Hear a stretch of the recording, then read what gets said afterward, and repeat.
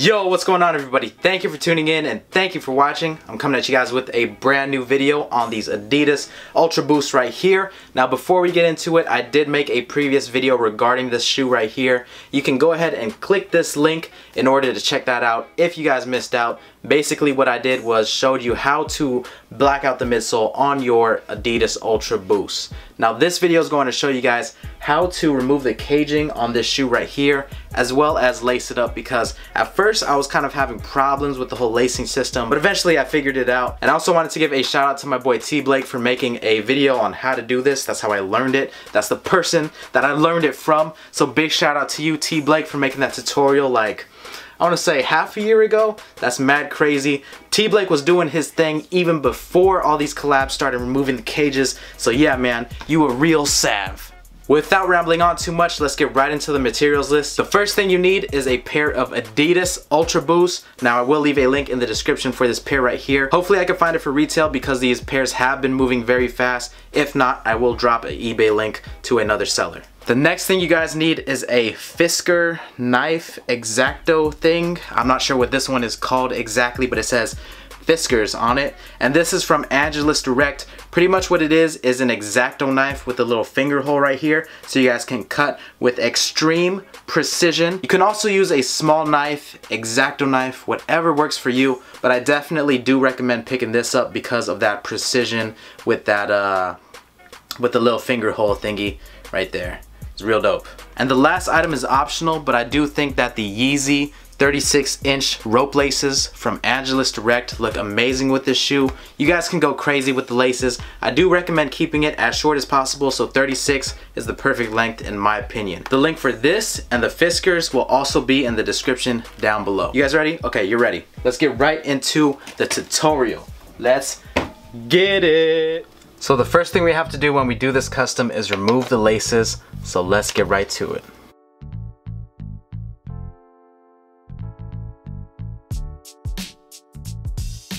Boom, there we go. Laces are off. Now we can start removing the cages. And like I said, I will be using this Fisker knife thingy-mabobby right here.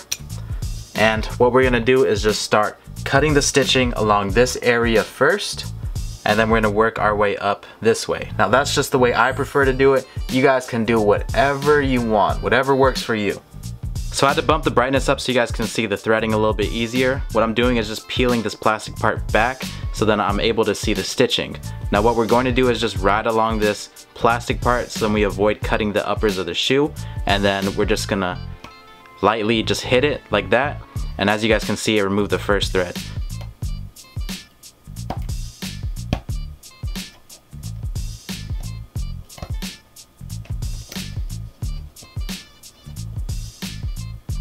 And if you guys have extra threads, you can also pick them out like that.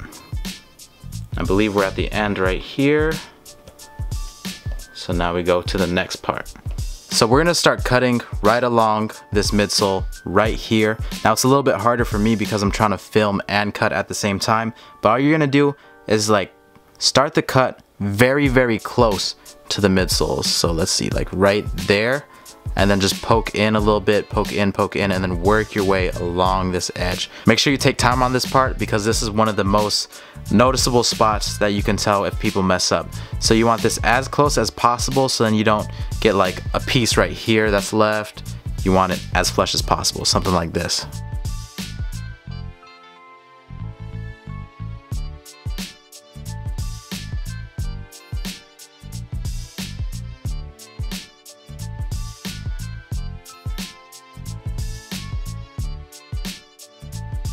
Alright, so now that we got this line out of the way, we're going to move ourselves up along this edge, and then we should be good to go.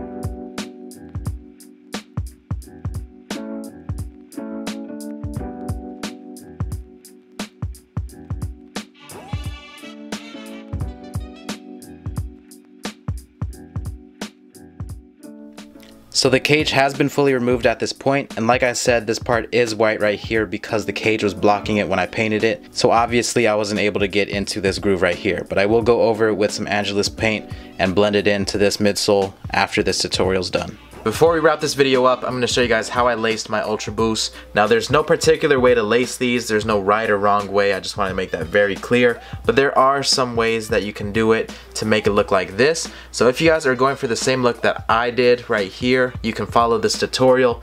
If not, that's cool, you could exit off of this video right now, everything is done pretty much. So yeah man, I'm going to show you guys how to lace these real quick and you guys will be set.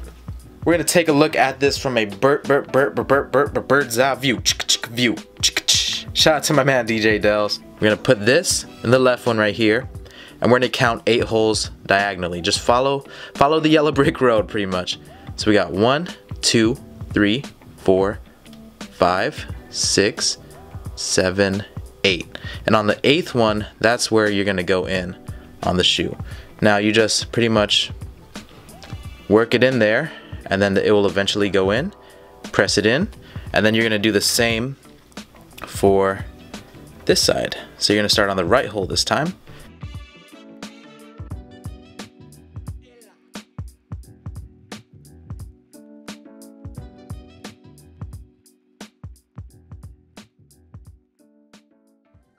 And we didn't thread it all the way through because we're gonna come out this time. So we're gonna come out of this hole right here. You're gonna go diagonally down, leave 2 spaces, and then come out of the 3rd space right there.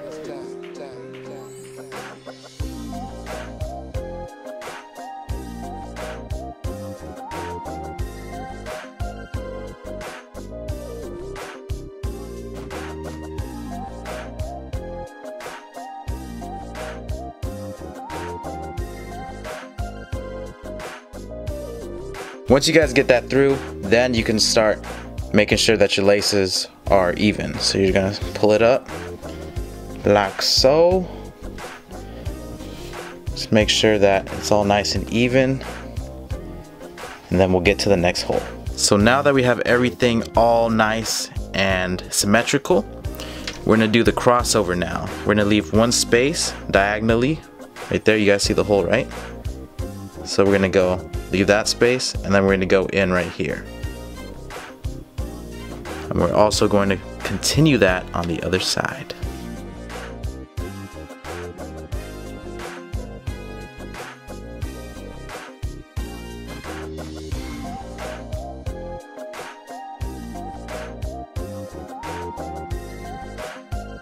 And now we need to come out of these holes.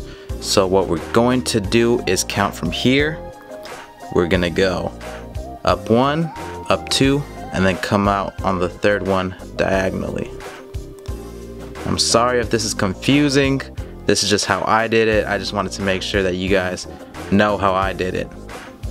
But like I said, you guys can do your own lacing method. Alright, so then we're gonna count up 1, 2, come out on the 3rd hole right here.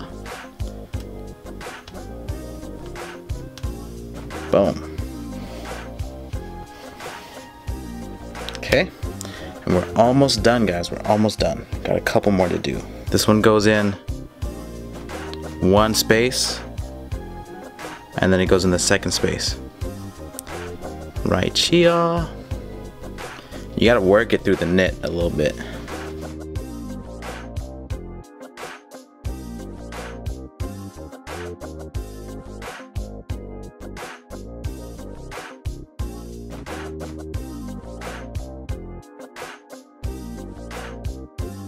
For the last hole, you're just coming out of the one diagonally right next to it. This one right here.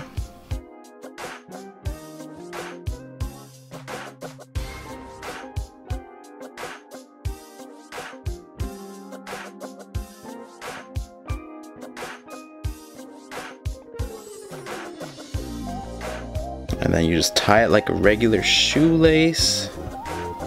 Boom, boom, boom. And bam. So there you guys have it, the Adidas Ultra Boost with the cage removal.